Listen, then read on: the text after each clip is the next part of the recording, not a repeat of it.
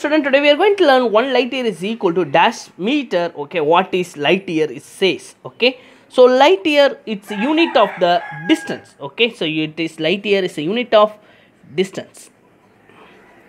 So say 1 light year, light travel in 1 year. That means it's already we know velocity is equal to displacement by time. Okay, our displacement now it is a light year. So time is equal. Its a displacement is equal to its a velocity into time.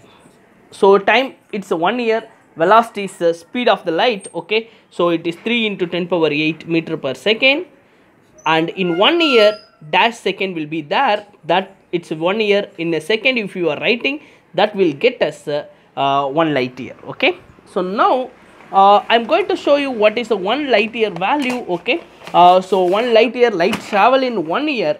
So 1 year is equal to how many seconds? 1 year is 365.25 days.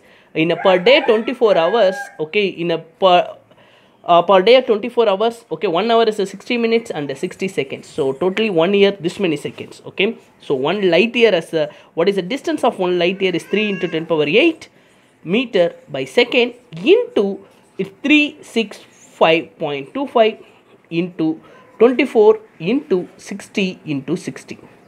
This calculation is going to give us a light year.